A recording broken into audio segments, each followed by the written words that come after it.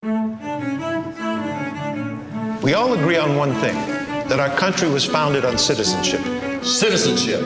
Dad, what's citizenship? A system of rights and responsibilities. Banking. Banking. Banking? Everybody carries their weight. Business and banking. Banking is part of the idea. I put money in the bank. The bank lends to me. The bank lends to me.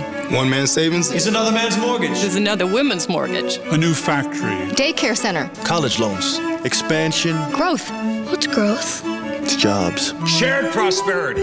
Yes! That's what a bank is supposed to be, a facilitator of prosperity. One of us. That's the idea, right? That's how the forefathers saw it. Yes! It's simple. Good banking is good citizenship. Good citizenship is good business. Yes! Go forefathers. That is the charter of a good bank.